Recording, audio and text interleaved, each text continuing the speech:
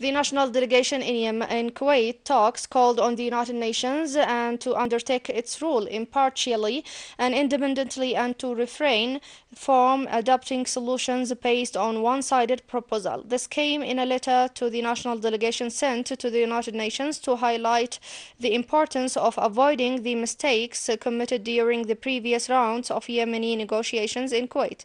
The national delegation stressed that a new round of negotiations should be based on reaching a comprehensive solution that includes political security, humanitarian and economic issues. In addition to reaching a consensus on forming a national reconciliation government that would preserve the unity, sovereignty and security of Yemen. They also pointed that the main problem is that the other party refuses a one-package solution for Yemen.